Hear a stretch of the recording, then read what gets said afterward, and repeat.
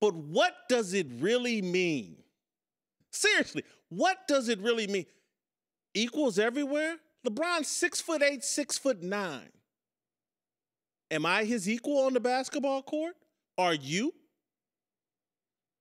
Again, I am 100% in promotion of fairness and equality in a real way. This isn't real. This is a scam. And you know how you know it's a scam? Because Tiger Woods has stepped out. That's when someone should have tapped LeBron on the shoulder and been like, hey, bruh, we riding the same bus as Tiger Woods. Tiger Woods ain't stood for nothing but Perkins waitresses and Playboy bunnies and whatever he could have some fun with. And now Tiger Woods, and my approval rating on Tiger is about 85%. Tiger's one of my favorite athletes of all time. Like Tiger. But Tiger is not some social justice warrior. Tiger Woods is about golf and bimbos.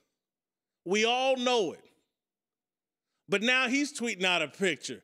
If we can be equals in sport, we can be equals everywhere. And Tiger Woods. Start at home, bruh. Can a sister get a table dance, Tiger? Start there.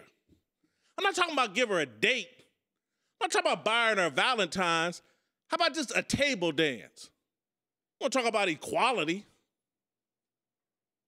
We know the deal with Tiger Woods. He's made no secret of it, and I'm not beating him up for it. Could care less what type of bimbos he likes. But now you're going to step out here, you a warrior for justice? Someone should have tapped LeBron on the shoulder. Tiger's on this bus, man. We getting off. And again, I'm telling you, like both of these guys, approval ratings high on, they're going down the wrong path, and they're dragging you all down the wrong path.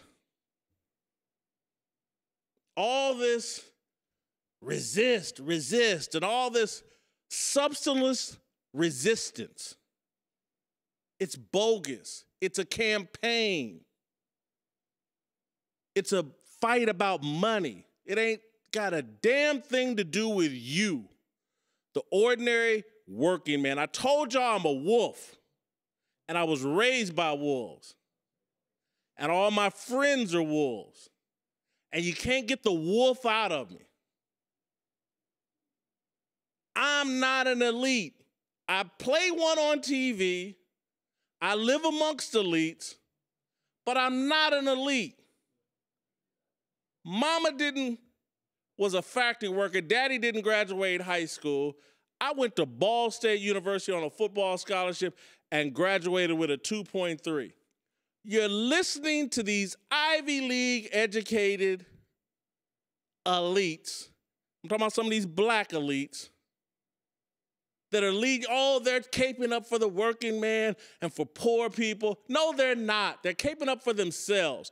And LeBron James, although born in the hood, when you're born 6'8", 6'9", with all that athleticism, you're born on third base too.